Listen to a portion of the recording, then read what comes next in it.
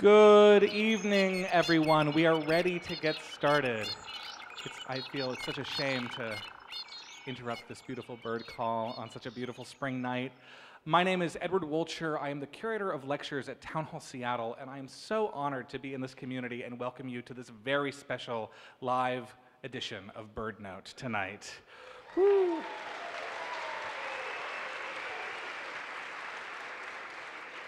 Town Hall is so honored to be one of the producers of this program tonight. I want to be very brief and just thank all of the presenters who made this possible. Of course, KNKX, who are here, the Seward Park Audubon Society, Sasquatch Books, Third Place Books, who have books for sale in the back over there, and of course, BirdNote itself. This is a real treat for us. Town Hall is presenting this as part of our Arts and Culture series, as well as our Town Green imprint of programs, which is an interdisciplinary series of programs on the environment and our relationship to it. It's a real treat to be able to be partnering on this program, which so exemplifies those values of place, identity, nature, animals, and our relationship to them. This is a perfect fit for Town Hall's program. I do want to acknowledge, of course, we are not at Town Hall. Our historic building just down the hill is still undergoing renovations. Thank you to our community who helped us raise over $22 million to do that major renovation of that space. We've got a couple last gasps of campaign left to make sure we can reopen in style, so keep an eye out and keep supporting us as we return. We'll be back there early next year for more programming, but in the meantime, we're so happy to be presenting at beautiful spaces like First Baptist Church here tonight and presenting such wonderful programs as BirdNote. I should say that the Town Green series is supported by the Wyncote Foundation Northwest and the Hugh and Jane Ferguson Foundation.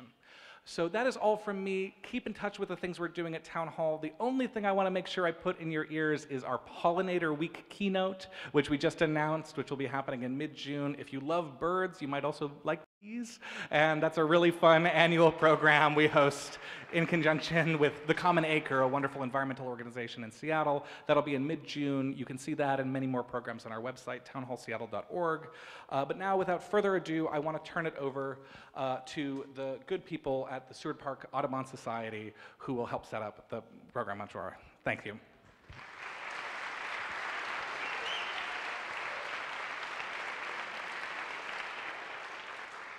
Great, thank you. So my name is Joey Manson, and I'm the Center Director at the Seward Park Audubon Center, and we're celebrating our, thank you, we're celebrating our 10th anniversary. So, you know, months ago, people said, hey, what are you going to do to celebrate your 10th anniversary? And so I figured we'd have a day of celebration and kind of invite people around the city to enjoy what's going on with birds in Seattle. And I went online to try to get the domain birdday.org. And it was gone. So instead of having one day of celebrations, we're having a week-long celebration, and that's the origin of Bird Week.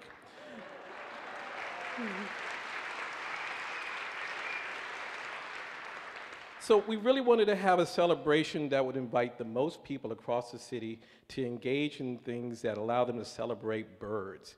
And so we have birds in cinema, we have birds in books, we had birds as mascots of some of our favorite teams in sports.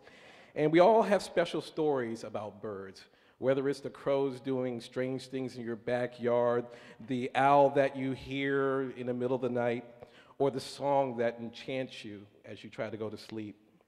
To put this together, we decided to partner with our great friends at Seattle Audubon, the folks at Seattle Parks and Recreation, the tremendous work of the people at the Seattle Public Library, and of course, BirdNote. And so we thank them all for participating in this event.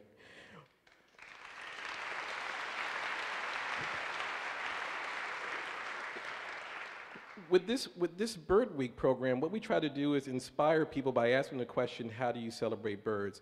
And different organizations and different nonprofits lifted up their hands and said, this is what we want to do. Like right now, you could go to Top Pot Donuts and get a bird nest donut in celebration of Birds Week. And I think that's a great way for more people to participate in this. So Bird Week is coming to a quick close, but it's still not quite over yet.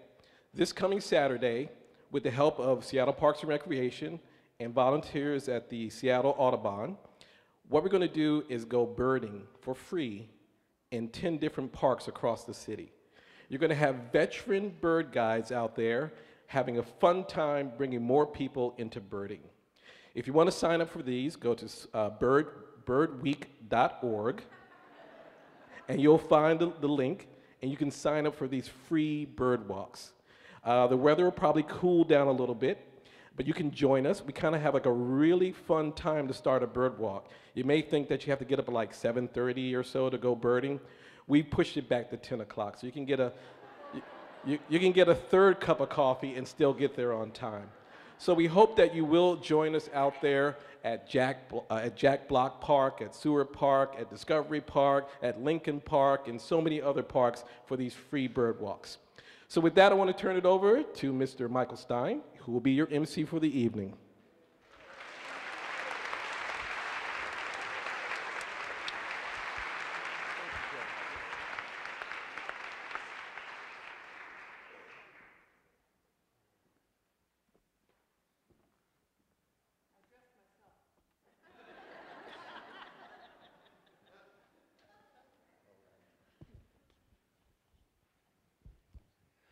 Folks, I'd like you to welcome my partner, Mary McCann.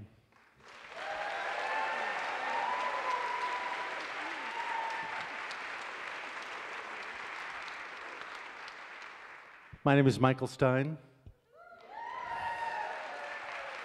Nice to meet you. Barbara, Drew.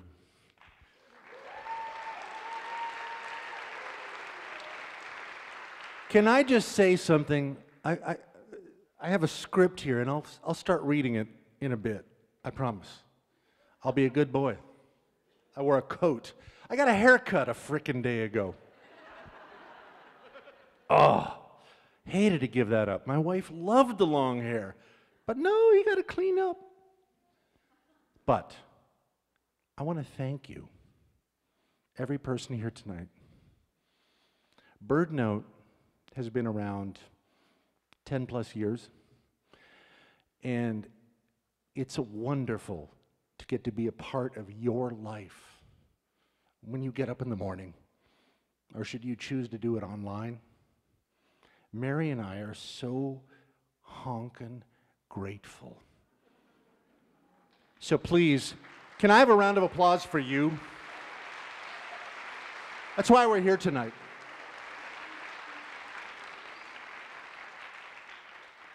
I would also like, before I read the script, to show you something.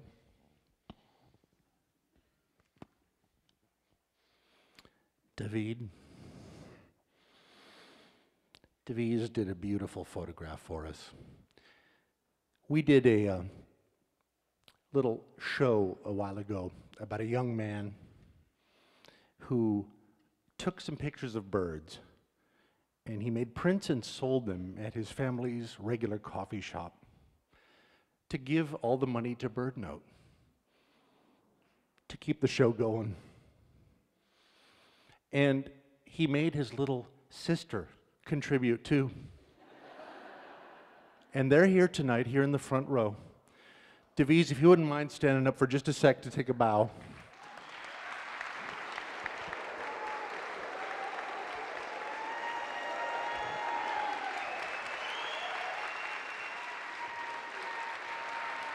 He made a print for us. We're going to hang this in the BirdNote studio.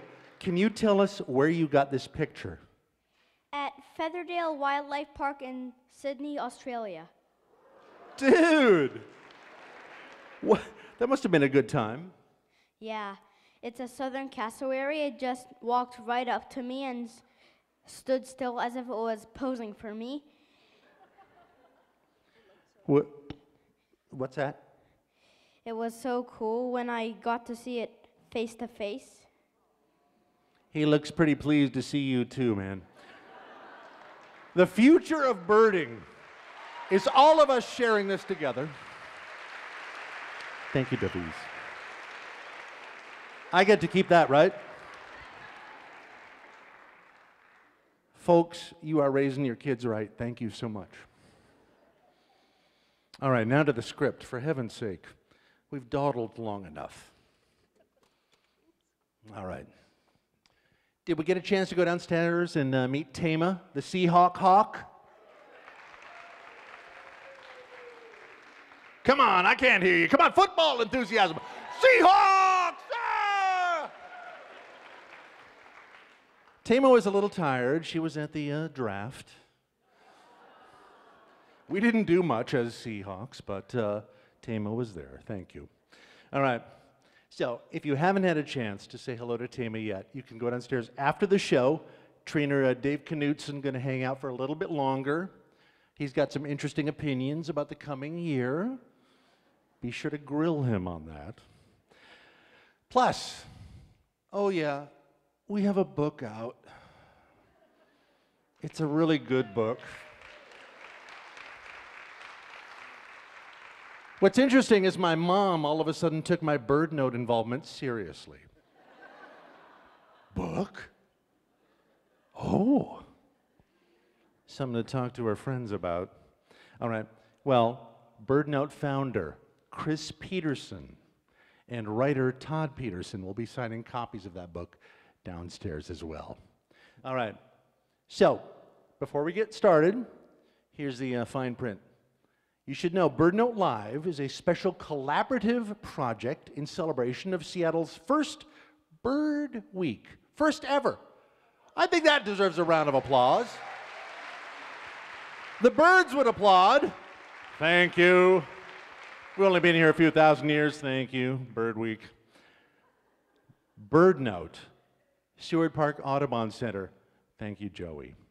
Town Hall, Sasquatch Books, and our media sponsor, KNKX 88.5 FM. Thank you. Totally. They'll all be downstairs as well, including the guru S of promotion, Brenda. All right, so support for BirdNote Live comes from Audubon Park Wild Bird Food, family owned, feather forward for 60 wild years. Feather forward! Reminding all of us that spring is when newly nesting families need nutritional help. Ain't it true? Spring, man. Info on this and why bird feeding runs in families is online at audubonpark.com. Now, guess what? We're broadcasting tonight's conversation live on Facebook. We're hacking all your data. Woo! But with love. And YouTube, and recording it for our latest extended podcast. Thank you. We don't hack your data at BirdNote.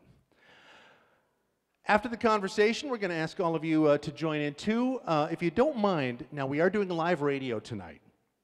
So that might mean, you know, somebody goes on a little too long about stuff. Or we muff it, and we might need to recut a line to make it sound slick and smooth, like, wait, don't tell me. So if you don't mind, at the end, we'd ask that you hang with us for a few minutes. We'll make it real clear, but just to recut a couple lines if we have to. Is that all right? Thank you for covering our butts. Appreciate it. All right. Just one more thing.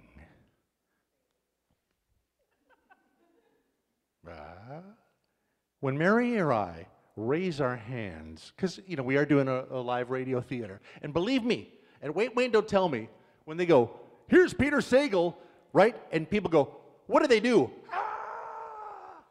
They applaud. So we're going to ask you to do the same thing.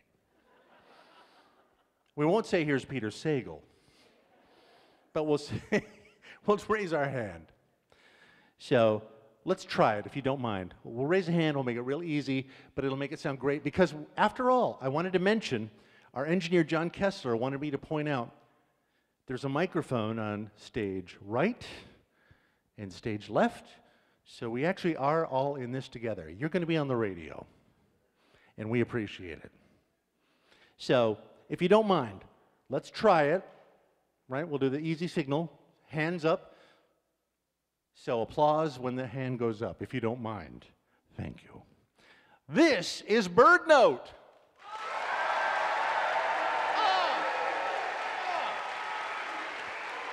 Ah, you are beautiful people.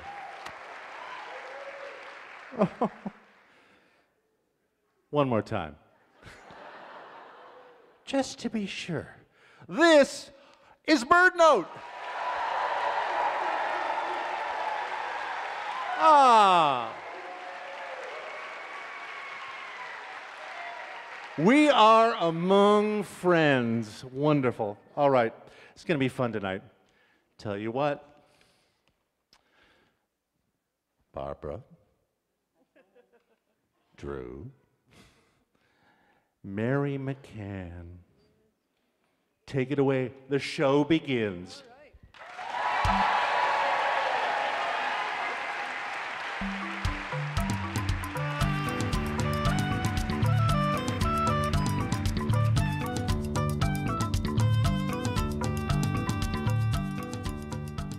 This is BirdNote.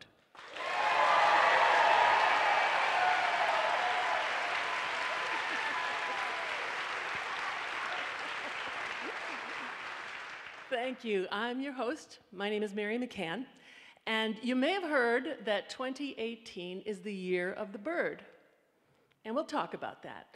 We'll talk about birds a lot. If you're like me, I'm sorry, birds have absolutely captured your imagination. They're ephemeral. They are incredible.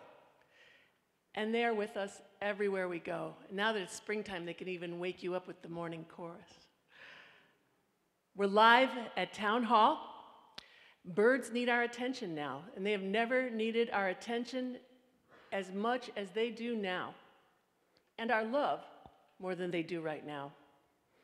So live at Town Hall, on John James Audubon's 233rd birth anniversary, we're asking, what is it about birds that moves us so? Why do they inspire us? What do birds have to teach us? And what do our relationships with birds tell us about ourselves? Joining me tonight are two inspired storytellers. Meet Dr. Drew Lanham, distinguished, I'm going to give you a second for applause, distinguished professor of wildlife ecology at Clemson University, beautiful South Carolina. Yeah.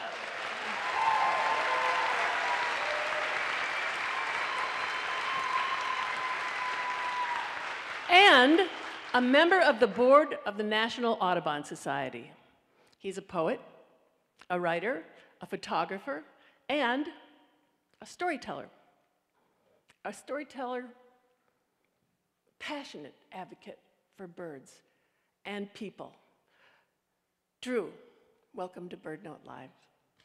Thank you, Mary. Glad to be here. Thank you. Barbara Earl Thomas is a Seattle artist and storyteller renowned for her sensitive, rich explorations of our shared human experiences. Barbara, it's really great to meet you. Welcome. I'm glad you're here tonight. Thank you for joining us.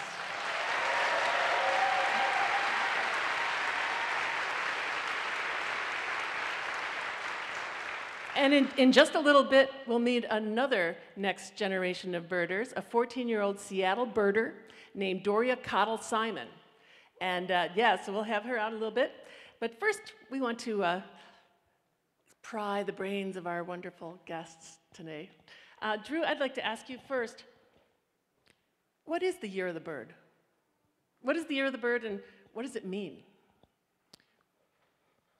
Well, Mary, this is 2018. Take it back 100 years to 1918. A seminal year in our history. World War I was ending. Sadly, we're celebrating or mourning the loss of another species in Carolina parakeets. The good thing that happened for birds in that year was that the Migratory Bird Treaty Act was passed. And so this is an act that protected birds. This was a treaty between countries.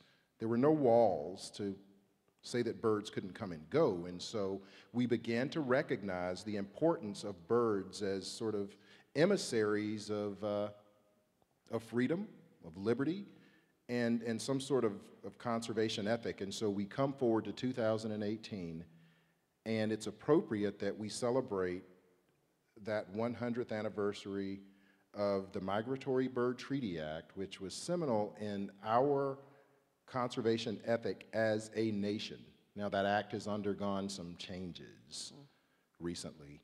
But the Year of the Bird is a year for us to recognize the roles that birds play in our lives ecologically, psychologically, physically, in all sorts of ways. And so they're in our lives every day. It's our connection to wildness and to other things. So welcome to the Year of the Bird.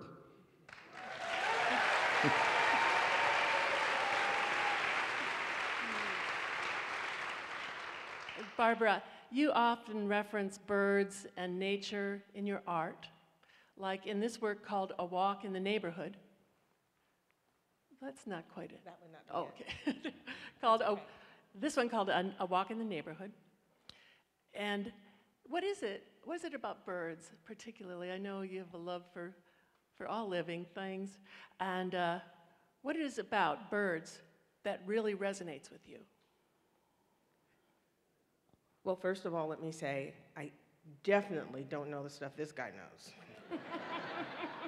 But I'm here to kind of represent the everyman, the everywoman, because everyone is not going to be so absolutely scholarly, have that much acumen as Drew. And I am here to talk about the fact that the year of the bird, the day of the bird, the minute of the bird is right now. And when you wake up in the morning, people say, what's exciting today? I said, I wake up in the morning and the first thing I hear is a chorus outside my window. And sometimes it's so loud, I just go, all right already, all right. And what it means to me, it's a metaphor. It's a metaphor for everything. It's a metaphor about being fragile and strong. Fragile and strong. It's also a metaphor for me that has to do with the fact that when you're in the studio, I'm an artist, I'm in the studio, and one of the things about the creative process that is so amazing, when you get to that point, you have that moment when you forget about yourself and you're just working. When you look at the bird and you're not thinking about yourself.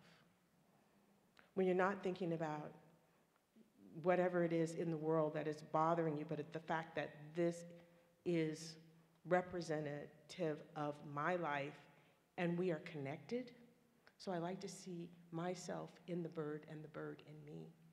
And that's what the everyday of the bird means for me, and that's what I tried when I tell my friends. They said, what are you doing? I said, I'm going out to look at birds, just going to stand around, look at the birds. And they're kind of like, is it an African-American thing?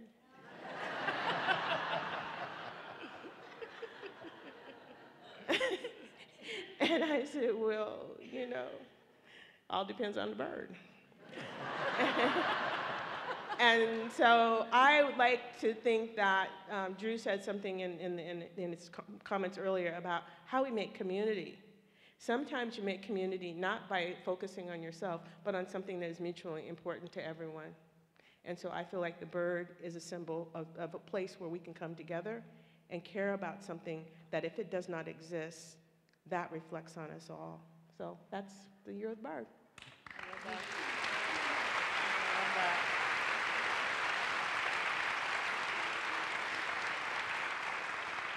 Drew, you have said before, people are part of nature, but not apart from nature. What are birds telling us about ourselves? Well, as Barbara said, birds are really, they're representatives of other worlds, really, that are part of us. They ply the skies untethered in ways that we can't, unassisted at least. And so birds really give us this sense of the ethereal. Angels have wings, right? And so we think about what birds do up there, out of sight. And I always think about this time of night again, that birds are thinking about these faraway places. And in days, mere days, there will be in the Arctic or someplace else that they weren't the day before. And so that's an important thing, that sort of transference of space and time that we can't exactly fathom. And so birds are plying their lives in the skies above us while we dream. And I think that's important. Birds are dreams. Birds are our dreams. They always have been. But in the tradition of so many that have recognized that birds are also barometers of our environmental health. So the canaries in the coal mine, right? You know, understanding that metaphor of coal miners going down into the depths of the earth and taking a caged bird with them, a canary, taking that bird with them, and then when the noxious gases became lethal at lethal levels, the birds would stop singing. It was time to come out of the mine. And so understanding that when we aren't awakened by that dawn chorus, as Rachel Carson speaks to us in Silent Spring, that something's wrong, that dreams die. Langston Hughes. Yeah. Without dreams, life is a broken-winged bird that cannot fly. So thinking about that, I think, puts birds in a different realm. And as much as I love other animals, all other animals, that birds are special to us in that way, and they tie us to something different that sometimes is hard to explain beyond feathers and song. And I think that's important. The inexplicable is what birds bring to our everyday lives, and I think we need that. Yeah, lots of room for the inexplicable. There's a lot of that. I had a bird land. I was meditating outside, and I had a little chickadee tossle my hair. I felt like an angel touched me. You know, they're wonderful.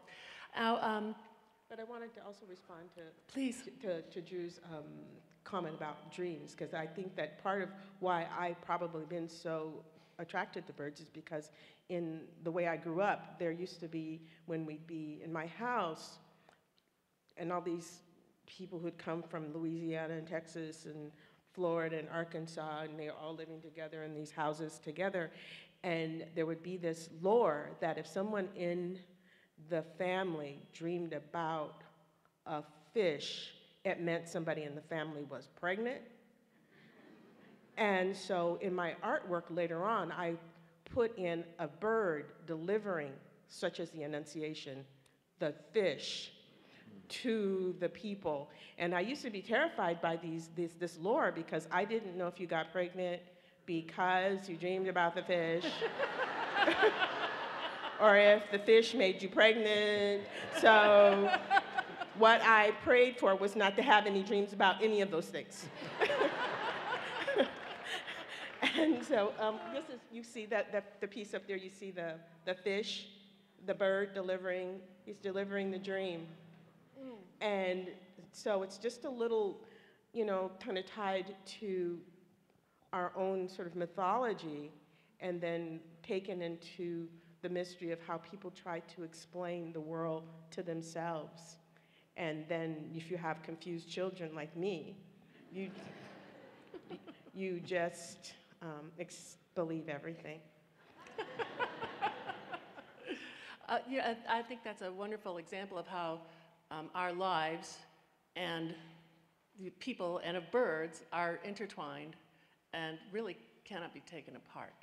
And I think that comes up in your work quite a bit, Barbara, that those stories, those long stories, that you can't, oh, that's boom. You can't.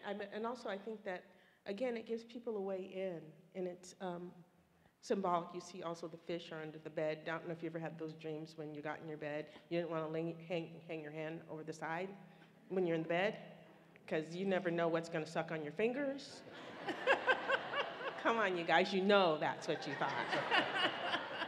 And so I still like to think about those things that terrorize me, and then the things that come to redeem me. And I think of birds as a little bit of redemption.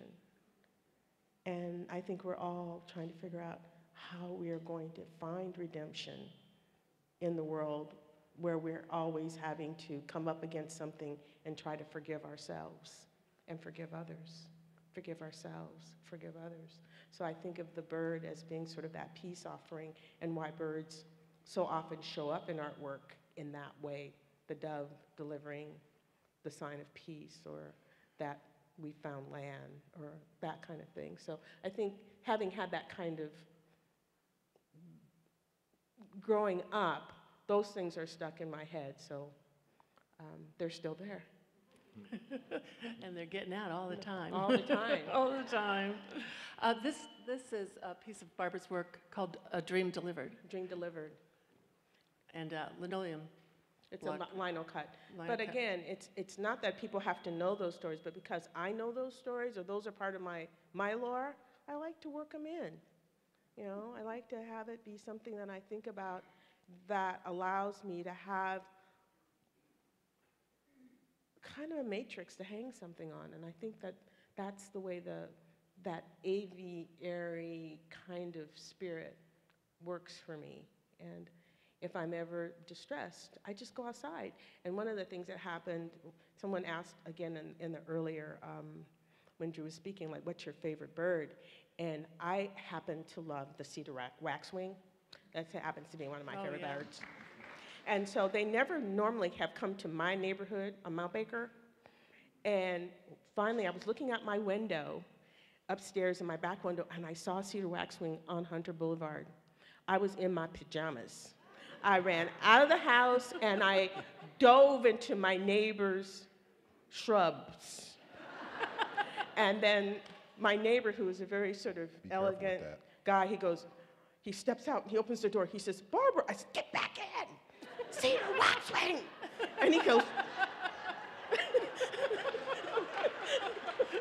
don't you know? Yeah, and so, he never asked me about that day.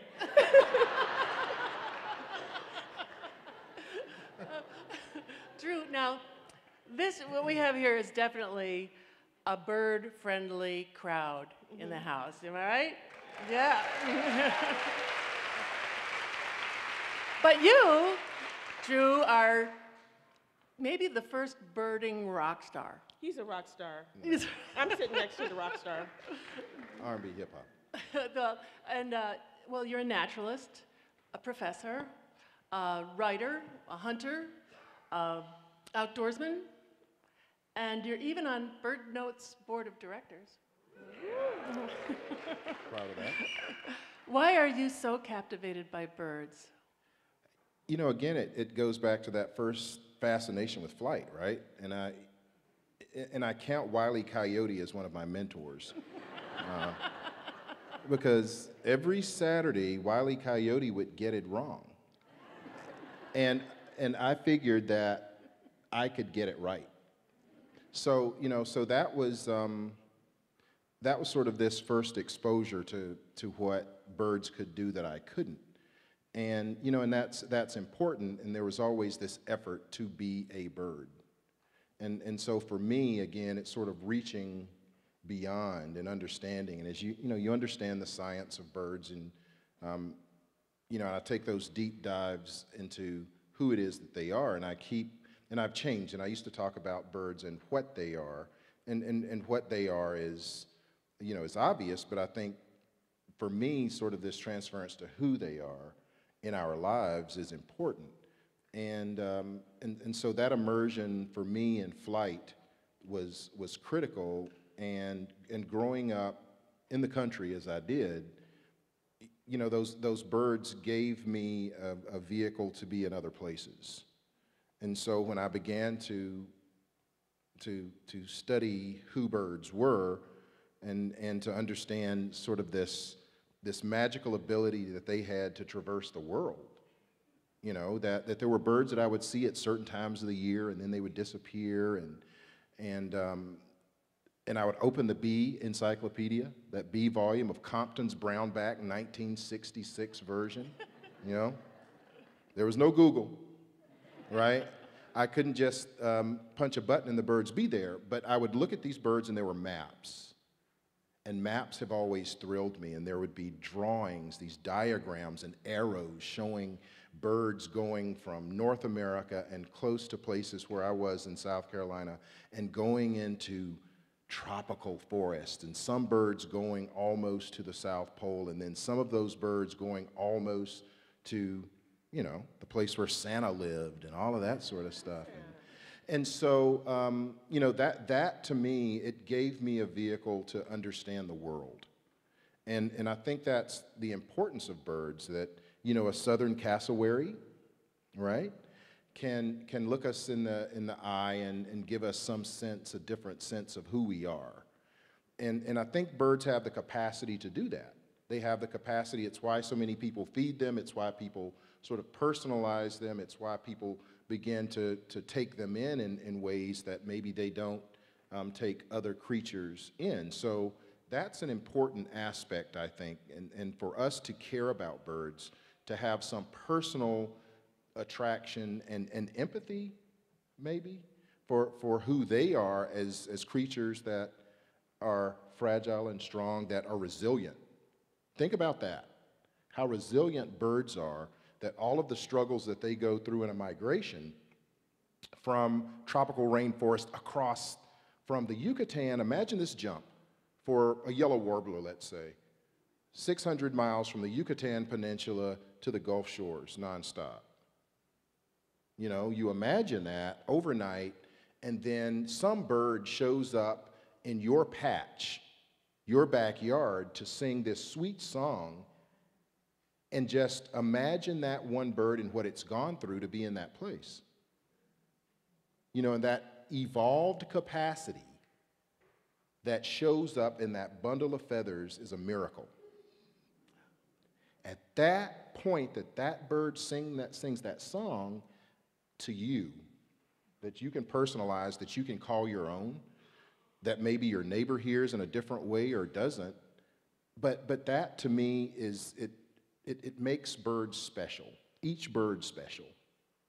So, you know, I tell people nowadays that my favorite birds are the ones with feathers.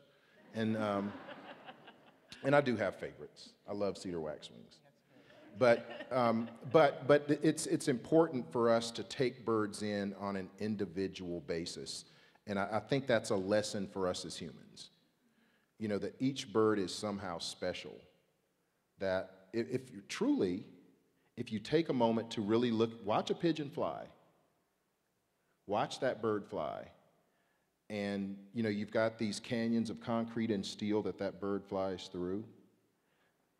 It's hard to dismiss that ability to do what that pigeon does.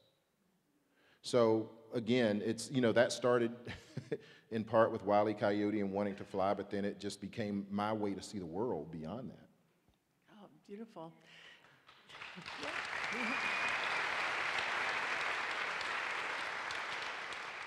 And that's, you know, just like birds, you know, all of us humans have the ranges that we go to, the paths we take in our migrations throughout the day, throughout the year. We have different plumages.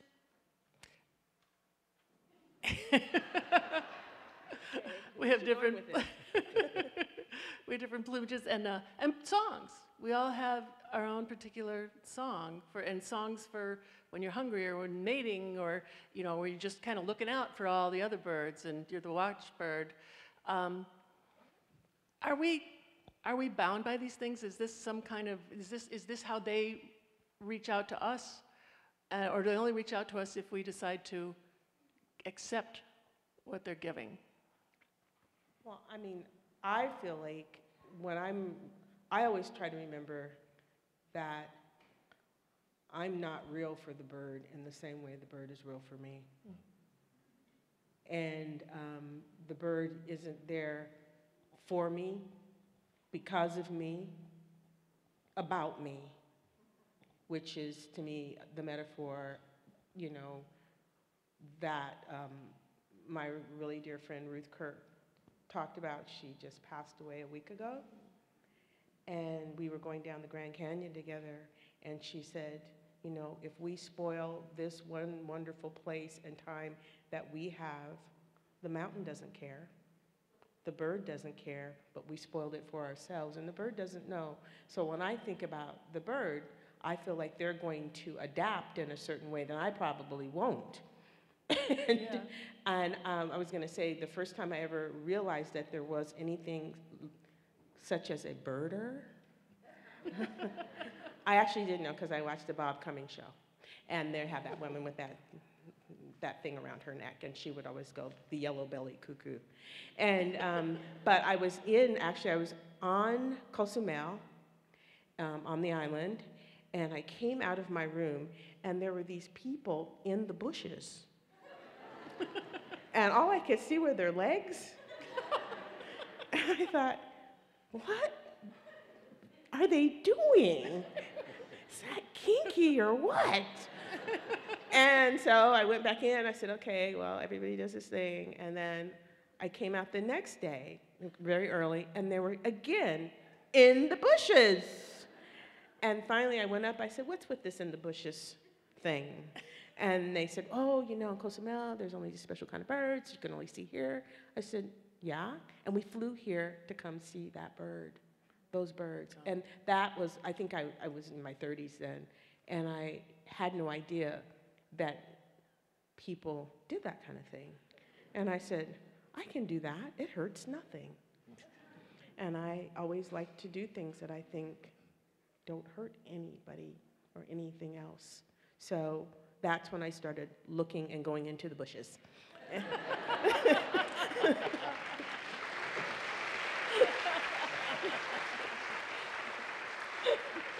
And the bushes are better for it. Well, the bushes, you know, I mean, all you can say is your friends kind of talk really slow to you if they think they're really, hi, Barbara, it's okay.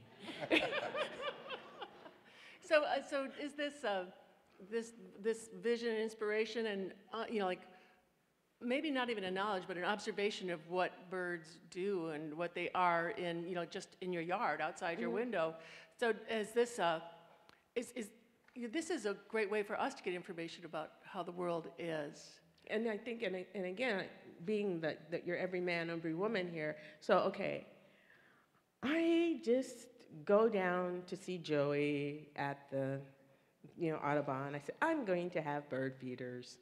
And so there's nothing like just going down to say you're going to have bird feeders to find out about wildlife. So I get all these bird feeders, I put them out there, and okay, the birds start to come, but then the squirrels come, and then the raptors come, and then the rats come. And I'm in my studio, and I just happened to look over, and I have a very small yard, and there were like, I said, I don't think I'm into all this animal husbandry. And so I had to walk back a few steps to figure out, like, you know, what was I intending? And you learn a lot about the connection between and among a wildlife. You know, when you put food out, it's not just the bird that's gonna come. It's not just, you know, your house finch and your goldfinch and your whatever. Everything comes. And so I had to kind of figure out how to sort that out. And I haven't sorted it all out, but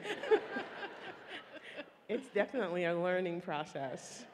So Drew or Barbara, so is this learning process somewhat of a liberation? Do you have to be, you know, do you have to have that spark when you see the birds, you know, to hear that story of liberation that they carry, or? Spark, you know, that among birders, that's a word that we use to, you know, we talk about a bird that's, that sparked our imagination, that somehow inspired us, that got us started doing what we do. And you know, you have to have that initial spark maybe of some bird that just gets you, just grabs you. But then, you know, it's sort of a daily thing, right? Yeah.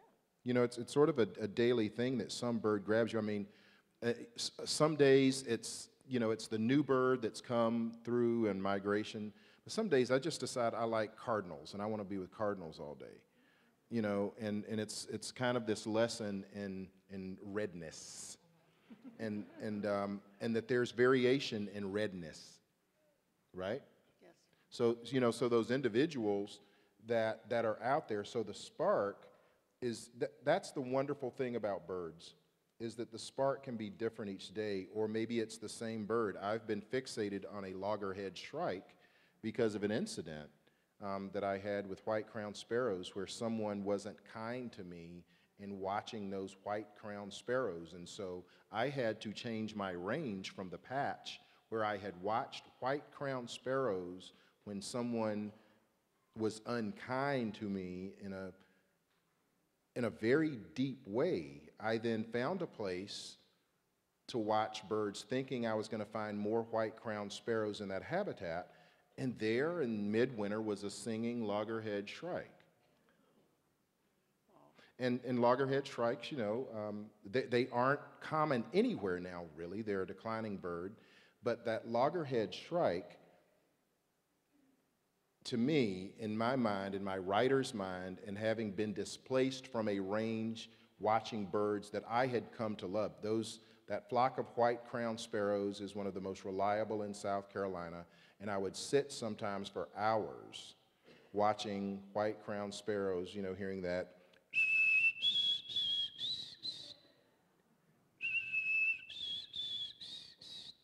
just listening, right? And someone's mean to me, and then I find this loggerhead shrike, and the shrike is singing, right? The shrike is singing, and that shrike seemed to me really some sort of metaphor for acceptance. Now, that shrike, you know, didn't know who I was, maybe. But you're a rock star. You know, to that shrike, and I'm just a guy. I'm just a guy who loves birds. And that shrike, in that moment, I became fixated on it. And I would go to that same patch when I would come home. If I had been traveling, you know, I would tell my wife Janice, I would say, I'm going out to Pendleton to watch this shrike. And nobody understood this shrike. Why are you going to watch this bird? But that bird, when it would appear, did something for me. Did something for me. So whether the bird knew it was or not, it did. And that's important, you know, and it's this sort of selfless thing. So sparking can be this diversity of birds, you know, it can be art, it can be sort of any given thing.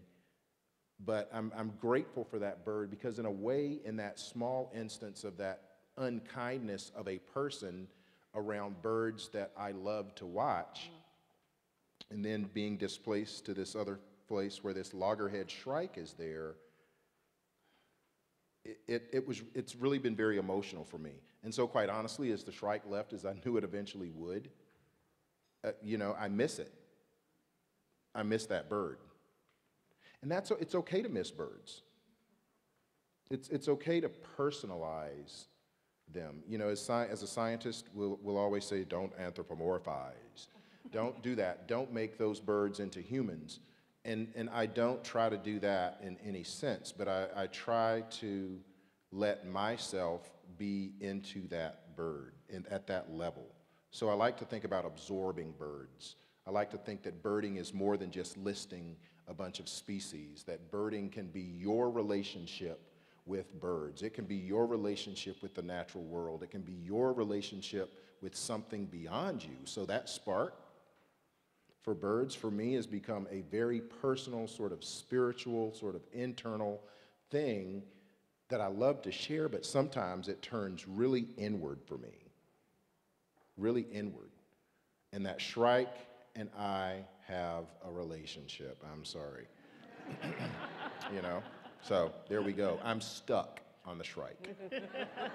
Well, I think that, again, in being sort of in the city mostly and probably not out in the country looking at things, I try to make the most of what I see every day in my city and what's here, and also remember that for people who aren't here, these birds are rare to them. And so I try to keep in mind that for the crow or the red-winged blackbird or the cedar waxwing that I see, they are rare for other people. And so, but I have my personal relationships. I would run down from my house on Mount Baker and I'd run down to Seward to run along the lake. And I'd come down off the hill and this is how you learn that there are other things in the world other than yourself. I must have run right under a crow's nest. So I come down off the hill and all of a sudden I hear this thing goes thunk. And I think that a kid has hit me in the head with a basketball. And just as I'm looking for the kid, I see the wings kind of take off from the top of my head, and it's kind of grabbing my hair and kind of pulls me up a little bit. And so I just take off running. And I just start running wildly, and then I run up on this woman, and I grab her from behind. She thinks she's being mugged. And I said, "Did you see what just happened? Did you see what happened? Did you see that?" And she goes, "Well, those kind of things happen sometime quite often." I said, "Oh, you're worthless." And I just took off. And I thought, well, you know, I'm not going to outrun this crow if it wants to get me. Right. It took me about 3 minutes to figure that out. And so my lesson from that was that when I would come down the hill, I'd always wear a hat. So when it would so go they to, wouldn't recognize you? and I also thought, I said, well, you know, it's there. And the two crows had a conversation. They said, we're nesting, and there's some nesting material, and we should go down there and get that nesting material, and then bring it back and put it in the nest.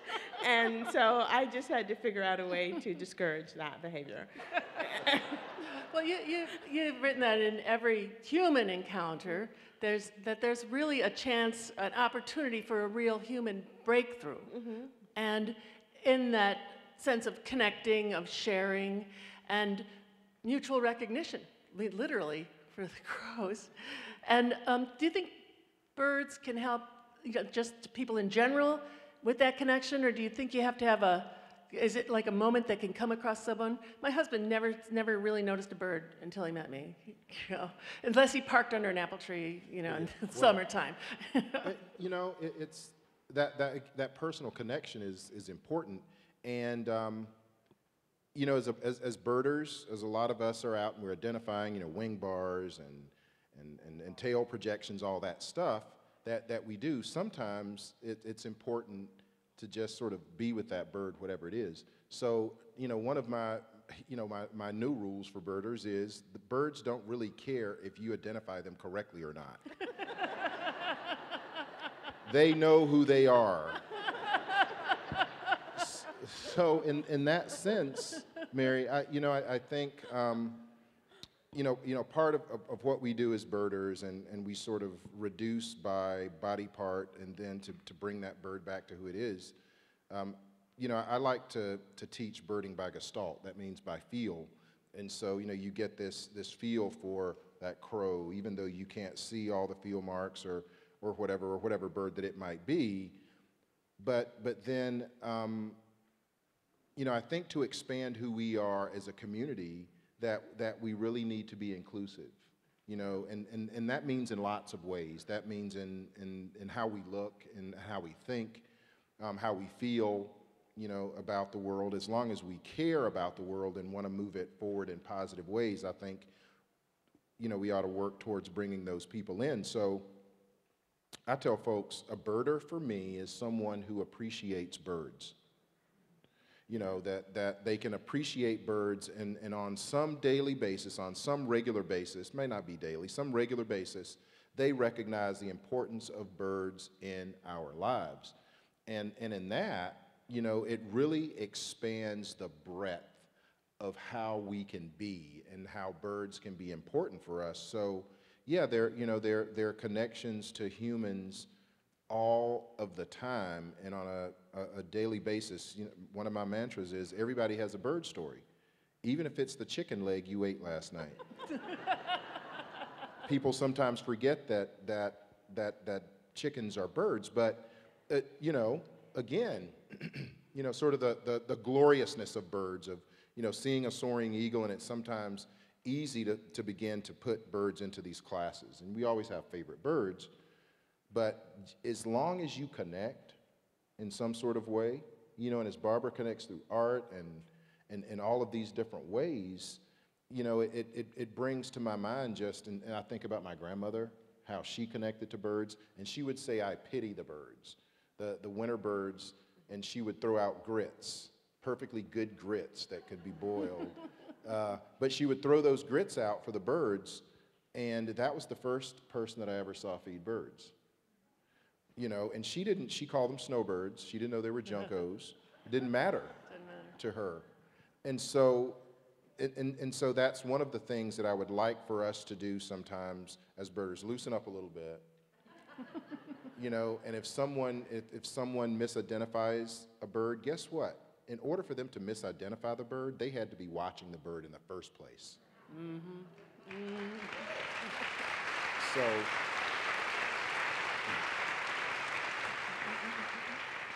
So, you know, come back around, you know, let's have a conversation about this bird. And guess what? It's amazing how people begin to talk themselves into this kind of relationship that leads them to maybe become better at identification, maybe they don't, but they're still watching that bird. And at the end of the day, to have somebody appreciate that creature who then says, wait a minute, I heard about a referendum that they're gonna take that park out? They're gonna remove that green space? Man, there were a lot of birds there. I don't know what kind of birds there were, but there were a lot of birds there. I don't want that green space to go, so I'm gonna go to that town council meeting. And they go to the town council meeting and they can't identify a single bird, but all of a sudden they're activists and they're saying, no, don't take the trees. You know, it's a community of Loraxes.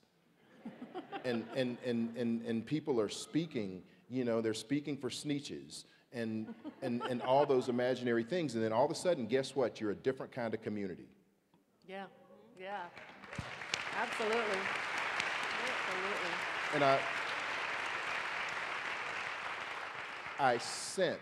I really sense that's what's happening here. You know, I sense that's what's happening here. Because you could be doing a lot of other things tonight. But that you care enough to come to a place and be sparked by a bird and have it somehow do something in you that means that you want to take the time to talk about it, to care about it, moves you to a different level. And so I applaud you, Seattle. I applaud Washington State. I applaud any place, Barbara, that takes the time to care enough to just love nature and love wild things. And so birds give us that. So applause for yourselves.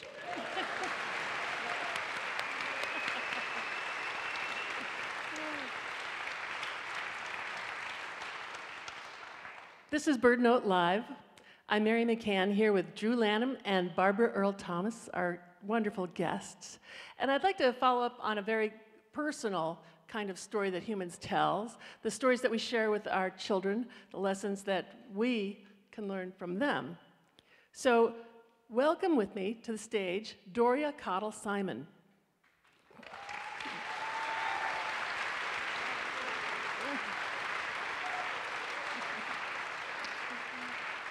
Welcome, Doria.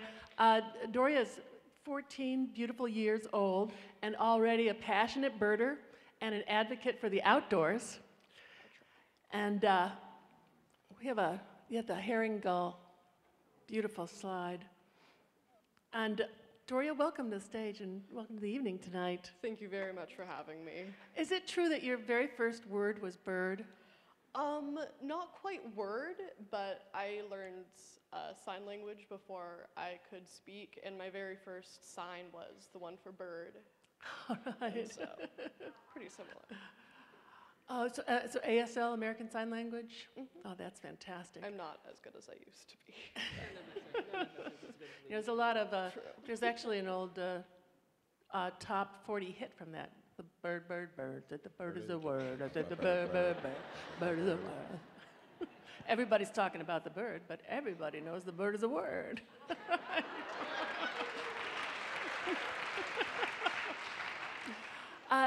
So, Doria, what is so interesting to you about birds? Oh, that is a good question. As a general rule, I'm a pretty scientifically driven person. I'm the one that'll probably ruin any joke with actual scientific facts.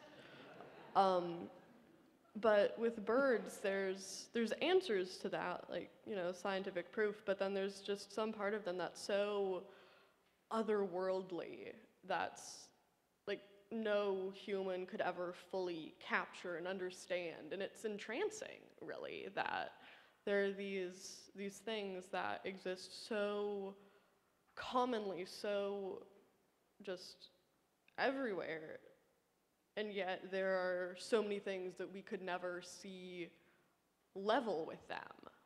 And it's amazing, really. Wow. Now, Seward Park is a very special place to you, correct? It's a very special place here in Seattle. So what makes it so special for you, Doria? I've lived in Seattle most of my life.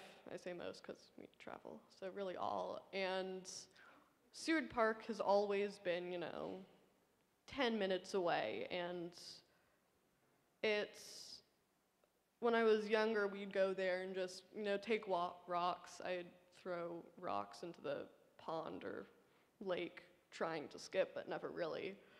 And as I grew older, it slowly became more and more present and important.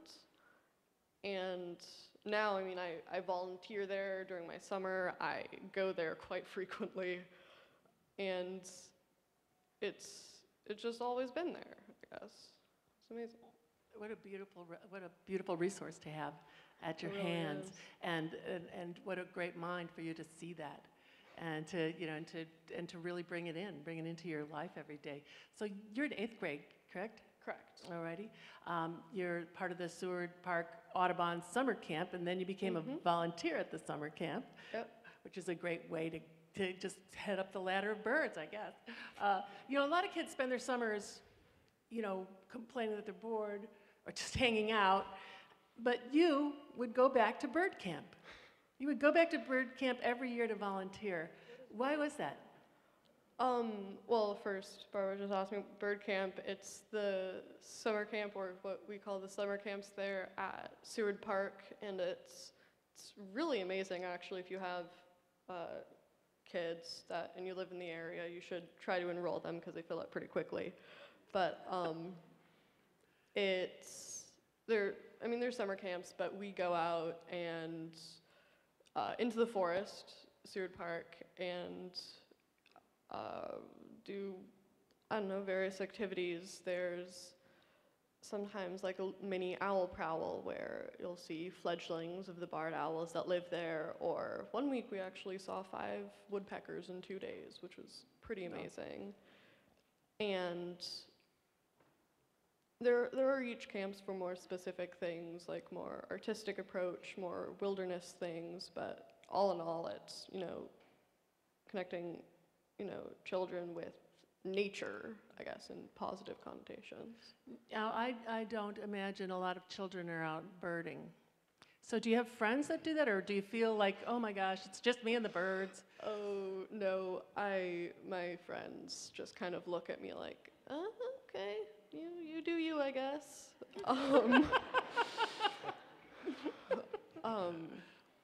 But, as far as I know, no one else in my school really is into birds, but, if you are, you should come out of hiding because, Go to camp. Go to Seward Park. Yeah, wonderful. Well, Mary, I wanted to know, Doria, because we were out in Seward Park yesterday, and Joey led us on a walk, and Maggie was there and some of the staff, and we found a place where owls are coughing up pellets. Mm-hmm. Have you had a chance to do any of the pellet dissections, or? I have. That's actually one of my favorite things that we do at the summer camps. Everyone who works with me and has been with me knows I get a bit too eager about them. But yeah, it's amazing doing that. I have a friend in Arizona who avidly collects them and takes the bones and things that they find and makes jewelry. Oh. Makes really cool jewelry. I need some of that. I'll hook you up. Same here. Yeah, it's really amazing what you find. So do you find any friends online who are like a peer in your age? No, not really. My only my only online presence is really that of the artistic kind. So that's good. That's good. Let's see. Drew, what do you think our kids are going to need so that they're not burdened by themselves? They're not, well, what can we tell the children to bring them in? Or is it, how can they better connect with birds? I think it's, and Doria talks about having that first connection of skipping stones or trying to skip stones, and that's important. And that time, wherever you are, that you find nature in something, and part of it is the wildness experience and finding wildness where you are.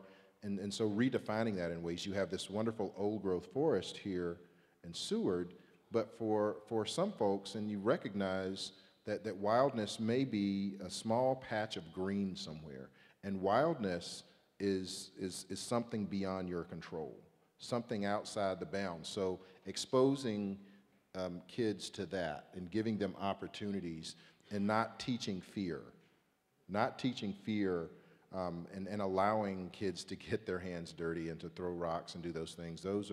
I think those are important. And for some people will latch on to birds, some people will latch on to binoculars, and they'll get it. Other people will find butterflies, other people will find boulders. And to me, it's just critical that people get out. Yeah. And so that if they get out, that birds are a wonderful conduit to care, but expanding beyond that, birds need trees, birds need soil, birds need water, and air, just like we do. And so for children to understand that we have that common shared cause, and they'll get that, and they begin to get that early. And seeing yesterday at Seward, seeing a young lady. She couldn't have been any more than maybe 3, and she was touching the birds and she was touching the feathers, and her mother, and these were children of color, and her mother did not stop her from touching the birds. Explained to her what the birds were, the importance of feathers, showed her how the birds' feathers grew, and that lesson, watching that, was brilliant. I met a new friend tonight, Luba. Where's Luba? Is she here? Luba, my new bird friend, her favorite bird is a peacock. She had on a little peacock dress. Oh, nice. And, that's what peacocks do. Oh, yeah. But, so she's connected. Right. And her parents have let her connect to that bird in that way. So, I think for Doria's example of skipping stones, that's important. We're all born naturalists. We're all born naturalists. We notice toes and fingers, light, the senses of however we detect what's around us. And so I think it's just a simple, and maybe sometimes not so simple, but it's really, we have to act in ways to push kids away from that sometimes. And I tell folks, even with technology, if your first step is to box somebody's phone and say, you can't take that out, guess what? You're going to lose people. Phones have cameras. Challenge people to take pictures of flowers and Snapchat them, Instagram them. Look, I'm telling you, we have to meet people where they are. Right. Field guides are on phones. Oh, so it used to be for me, and I'm getting to be the grizzled old ornithologist who don't take that phone out there. Remember when I was little, we had to run 200 miles to get a phone to take. Yeah, I had to look pictures. at birds 3 feet deep in the snow. Whatever. But really technology, is a way to do it, to encourage people to say, you know what, you can use this to become a naturalist. And Joey had his iPad out yesterday, so, okay, Doria, I got to one of your pellets yesterday. I got to one of your owl pellets, and I did dissect it, so you have one less. out there. Forgive you. But you know, we found we found a rat skull, a rodent skull. We found you know, these other bones and disarticulated. But Joey had his iPad out there with a field dissecting scope. We got pictures of this stuff. And so how are you going to? That's technology. That's meeting. And so all of a sudden, people are entranced. Young people are entranced because they're like, "Wow, you can do that." And then you get to a spot in the forest where the canopy clears, and guess what? You can take that photograph, and it's on Instagram, it's on Snapchat. Somebody's like, "Wow, what was that?" Well, man, an owl coughed this up. This is like leftover owl vomit. Oh, they would love that. Right. Yes. So meet people where they are, you know? And Doria is a great example for going forward. So Doria, thank you for everything you do. Yeah, yeah, yeah.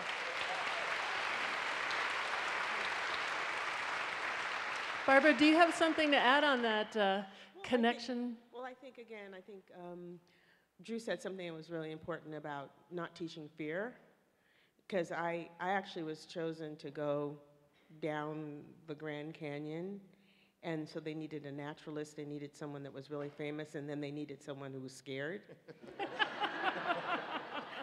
So I was the scared one. But I think that the thing that I do take, even when I go to Seward Park, is that it's not a stage set.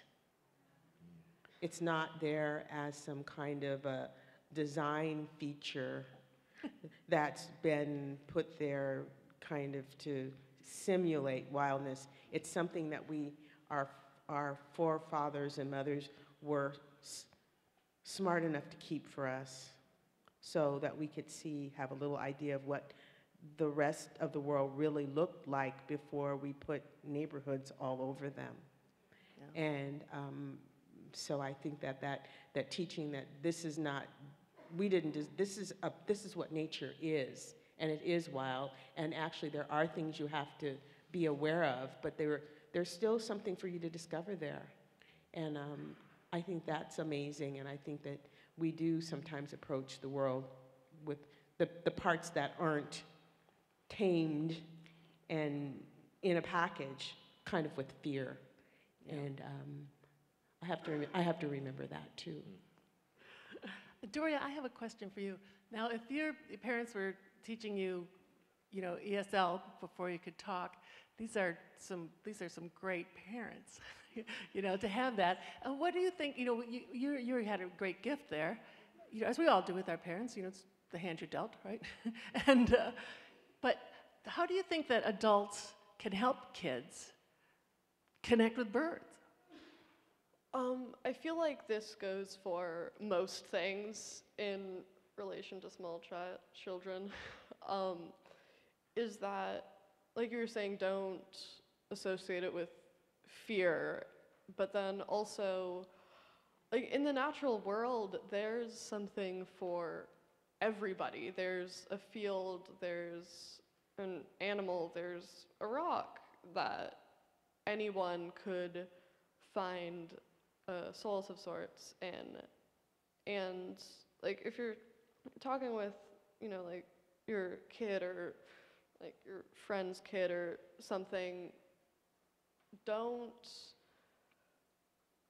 apply a stigma to it, I guess, because there is not a lot for birds that I can think, but like bring them outside, point out like any cool animals you see, because like when you go to Seward Park, there's their own little ecosystems there. Like you'll see these like teenagers trying to pretend they're not enjoying themselves, and this, parents trying to keep their kid from eating sand, and there's this, oh God, he has to be at least 90-something by now, kind of, quote unquote, jogging about, and there's always these kids asking questions because, they're inquisitive and, answer their questions, open more doors, just, like, don't stop them, I guess. Yeah, don't stop them. And I think that we see a wonderful movement in our young people your age that's going on in this country now, and it's one of the most exciting things I've seen in my lifetime, that's kids standing up and saying, this is important, and they're being heard, and I love that. You know, and I know that there's, you know, grown-ups that don't get it yet, you know, that don't know the name of one tree from another or one bird from another. But great kids like you, you're going to change that soon. You're going to change that soon.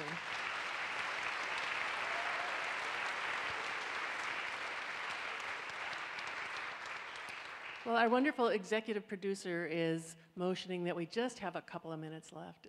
And I wanted to ask you, what is one simple thing, you know, Barbara and Drew, what is one simple thing that we can do in our daily lives to connect, and connect with birds, with nature, or even just with our fellow humans?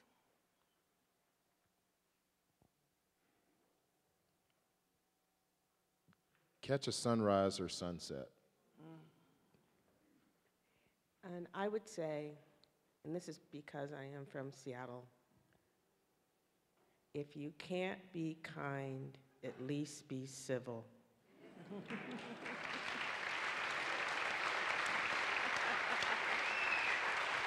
That's true. So true. And I also think that say hello to each other. And if you see a bird, just go like, did you see that?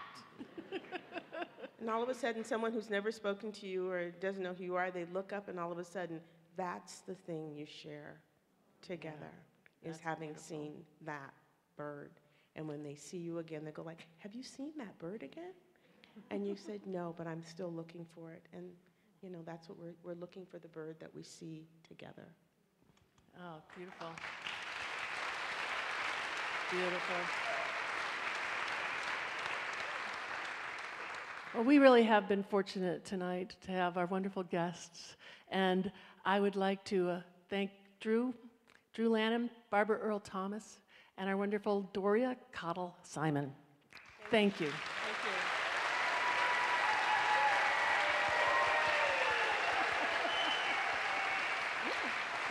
you. Yes.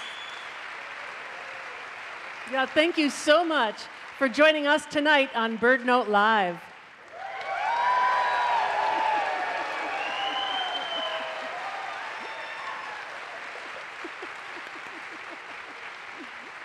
Oh, wonderful.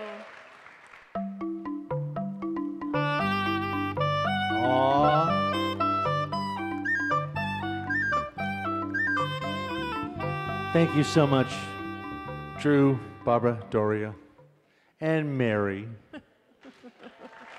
Wonderful. So we're thinking about recording a couple of episodes of BirdNote Live. What do you think about that? Yeah. That'd be cool. I'm thinking it might be a good moment for a seventh inning stretch. Ooh. Kind of a. Don't look at me. You do it yourself. I'll start. All right. So here's how it's going to go. We're going to pick a couple BirdNote stories from the wonderful book, which has just come out, and we're going to read them live and ask you to join in. And what we need you all to do is help us make the bird sounds. So we'll excuse some of our friends here, except for you, Drew. We're hoping you're going to work with us. No bird sounds? All right. Drew is actually a well-known bird imitator, as we have heard a little bit, so it'll be great. All right. What we're going to do is hear a couple of recordings from the Cornell Lab of Ornithology after we let our guests head back into the audience. Please, yeah. What a wonderful show. Thank you, Doria.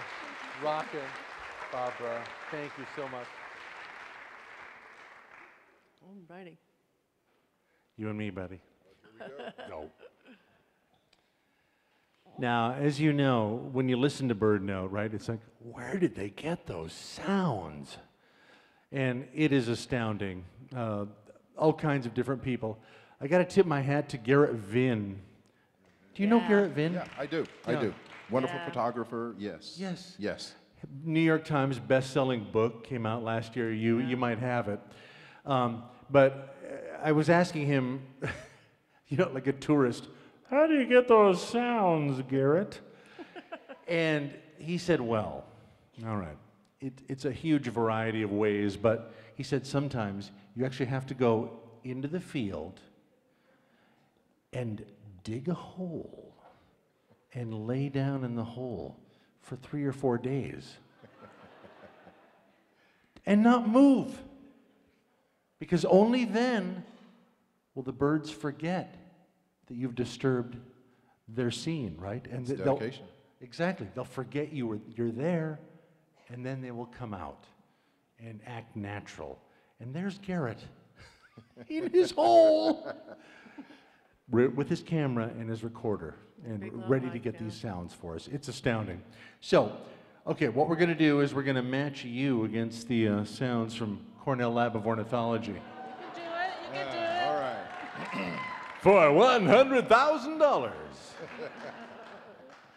Now, most of our sounds do come from Cornell. So first, we're going to do the, we're going to hear from the Cornell Lab, the barred owl. Our illustration shows the bird.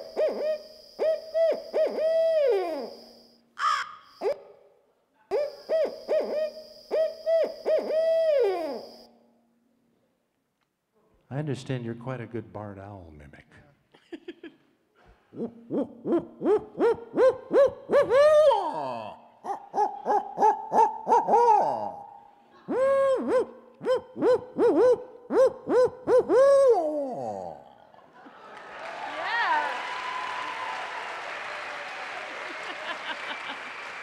So long, Cornell Lab.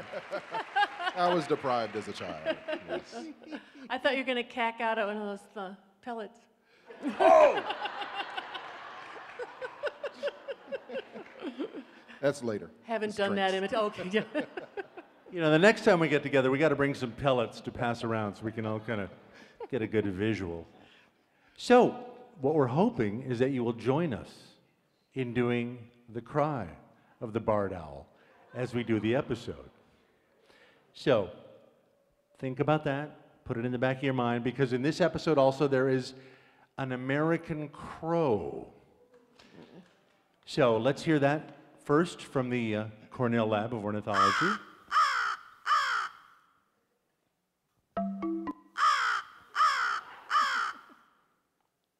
Never heard that one, huh? All right. Let's, you ever done that one, Drew?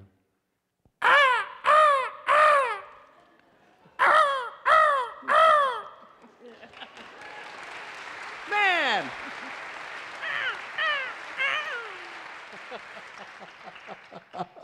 Crows are my bros. The crow bro. All right. So, what we're going to do is we will be recording these episodes, and you will be on the radio in a couple weeks or so when we get to mix them. Thank you very much, Drew and I and all of you on a BirdNote episode. So, what we're going to do is we have a cue from our friend Lisa, who is going to be holding up a sign for us. Thank you. Welcome to the stage, Ms. Lisa. She's the best sign holder in town. And she's going to give us the cue, kind of a Vanna White kind of thing. So what she'll do is she'll hold up a sign when we say, you know, give us your best barred owl. And she'll hold up the sign and say, Hook hooks for you! Hook hooks for you! Oh. and we'll ask you to do it with us. So with Drew, can you do this call with us? Ready? Are we going to give it a go here? Let's do it. Hook hooks for you! Hook hooks for you! Oh. Ah. One more time. One more time. Little, here, from here. All right? Who cooks for you? Who cooks for you? Oh, there you go. All right. Hand. Give yourself a hand. That sounds wonderful. Now, since there's two birds, we got to practice the second call as well, which would be the American crow. So Lisa has another sign, which is, oh, couldn't see that one coming. Drew, would you mind leading us in this one?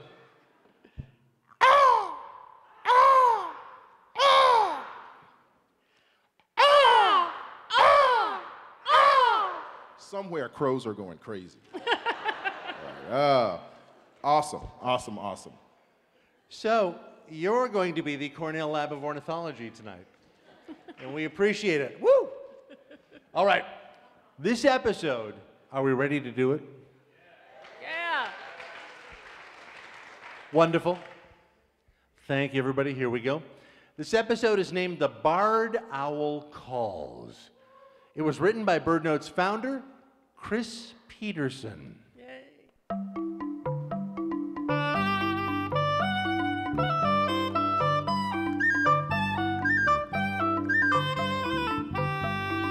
Live from Seattle, this is BirdNote.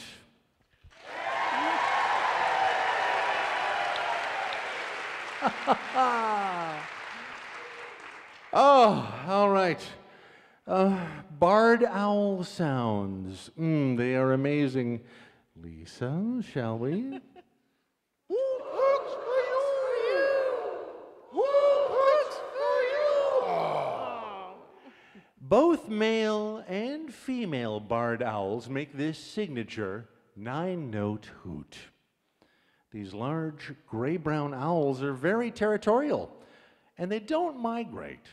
So you might hear the same birds calling year after year.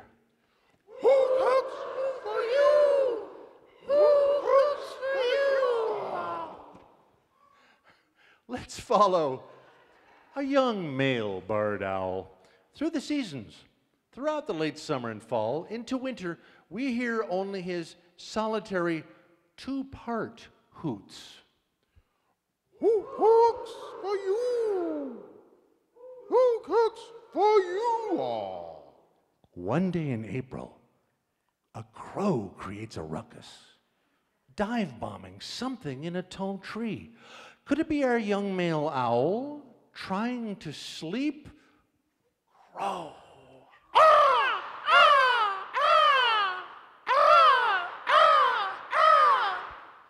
In May and June, the barred owl continues to hoot, though less frequently. Now, in late summer, the breeding season for the barred owl has passed.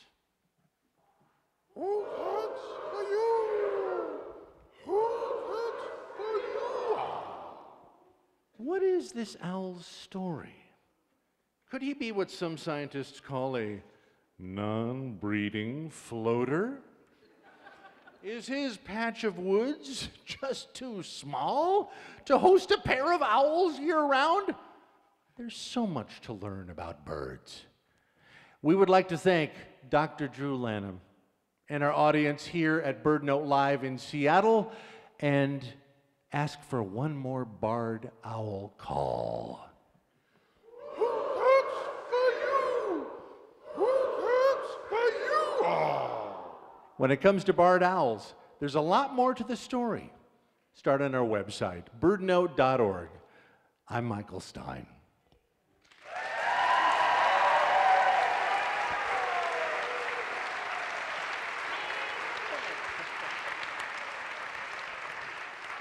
So nice, thank you.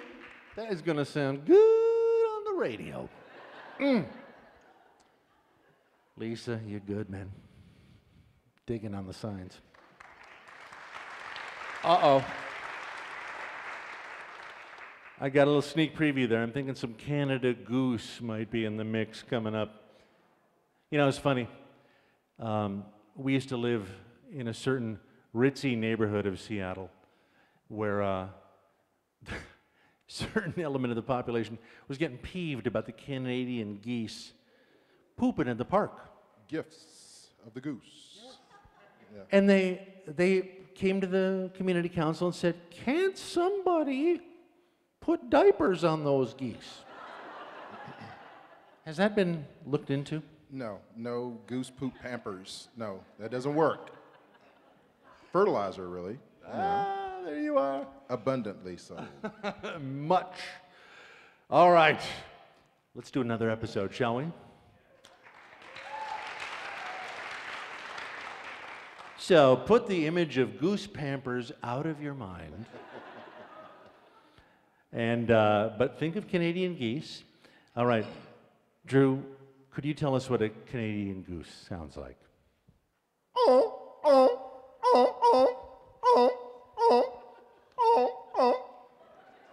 All right, now it's your turn to join in. Can you give me your best Canadian goose?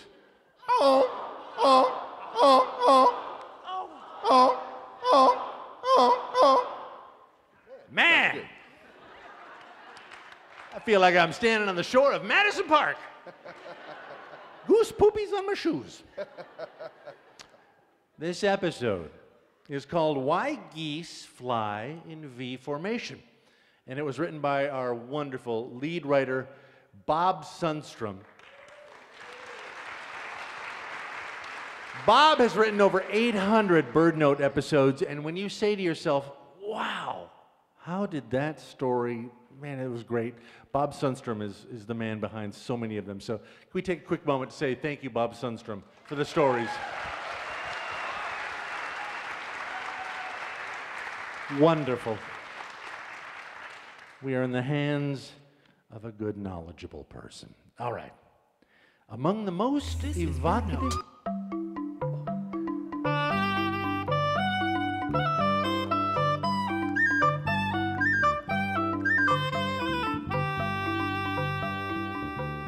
This is BirdNote live in Seattle. That's right.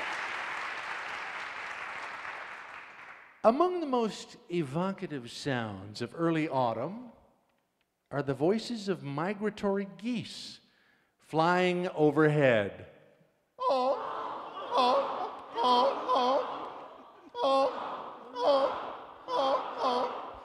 But what about that V formation angling outward like a ship's wake through the sky?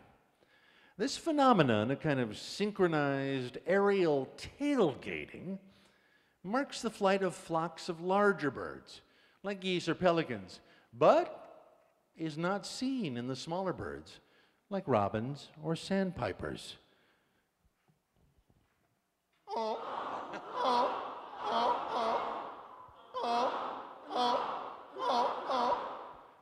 No sandpiper sound effect, sorry. Most observers believe there's a straightforward reason for the birds to fly in a V. Each bird behind the leader is taking advantage of the lift of a corkscrew of air coming off the wingtips of the bird in the front. This corkscrew updraft is called a tip vortex. Such efficiency enables the geese to save considerable energy during long flights.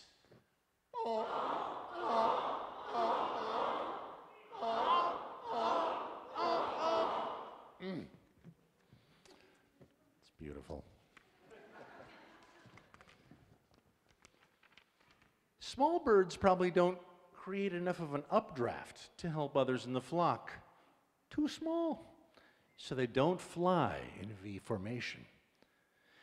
The V formation can also enhance birds' ability to see and hear each other, helping prevent mid-air collisions. So migrating birds that fly in a V combine the benefits of aerial updraft and communication.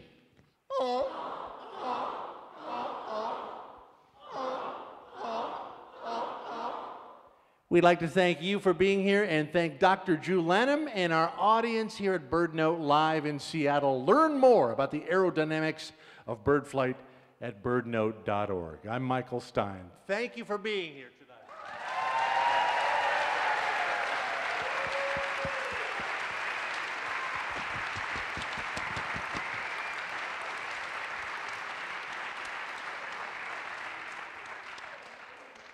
Honk, honk.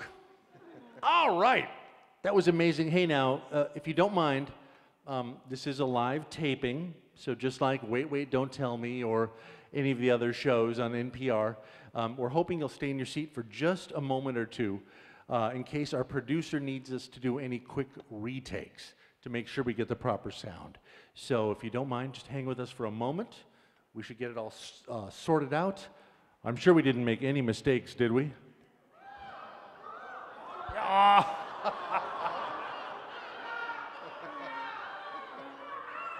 Exactly.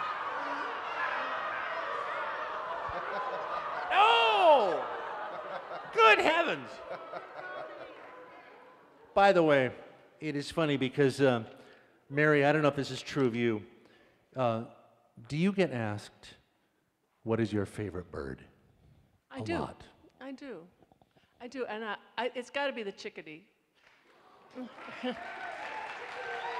Yeah, I love them. They're adorable, and the more I learned about them, then I really, really, really liked them. Because in winter, they make the mixed species flocks, you know, the little birds kind of all hang together. And the chickadee's kind of like the gang leader. Chickadees, like, they look out, you know, and they have a call, you know, where everybody's eating, trying to get as much as they can. The chickadees have the whole thing organized. And they're doers, and they're helpers, and they're, you know, community organizers right there, right in front of us. Chickadees. Can we give it up for the chickadees? Chickadee-dee-dee! Come on now. Chickadee-dee-dee! Well, all right, I got to admit, when I get asked that question, blue heron. Oh, yeah. Can you do a call of a blue heron? He always sounds so peeved, like you're waking him up, and what the heck are you doing? But I work at a place in Olympia that's right on the waterfront, and it's amazing because they come down, and there is a rookery on the west side of Olympia, 15, 16 nests. It's amazing, just almost as nice as what's in Marymore Park, right in the dog park there. No. Which is an amazing thing to see. Like, if I was a heron, would I build my nest in a frickin' dog park? I don't know. Maybe they were there before the dog park was. That must be it. But to see them all together like that is just astounding. And as we all know, herons are very solitary creatures, actually. But for that one part of the time, right, they kind of come together and hang out together and look out for each other and make new ones. And it makes me think about us sitting here tonight, man. So thank you, everybody, for being here tonight.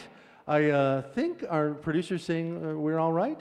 We're good on any things? Well, okay? yes, stay in your seats until we're... Do we have anything? Okay, good. Let's do the credits then. Let's do the credits. All right. All right. That's BirdNote Live. We couldn't have done it with everybody here tonight. Thank you so much. Can we have a round of applause for us for being here tonight? BirdNote Live. My goodness. Thank you again to our guests, Barbara Earl Thomas, Drew Lanham, Doria Cottle Simon. BirdNote Live is a production of BirdNote in partnership with Seward Park Audubon Center, Town Hall, Sasquatch Books, and our media sponsor, KNKX 88.5 FM. And make sure you stop downstairs, meet Taima the Seahawk. Yes, the Seahawk.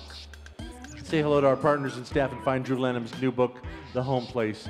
And thank you for tuning into BirdNote every day on over 240 public radio stations nationwide, including right here in Seattle on KNKX 88.5. Hey, can we ask everybody Bless to just stay for just a minute? No? Okay. All right. Producer says no. They started the show back in the day, so thank you so much. It's the Puget Sound home for jazz, blues, and NPR News. You can find BirdNote on SoundCloud, Apple Podcasts. Connect with us on Facebook, YouTube, Twitter, and Instagram. Right. Go birding in a Seattle park this Saturday. It's Bird Week. Joey told us about some great events. You can find a guided bird walk near you at birdweek.org.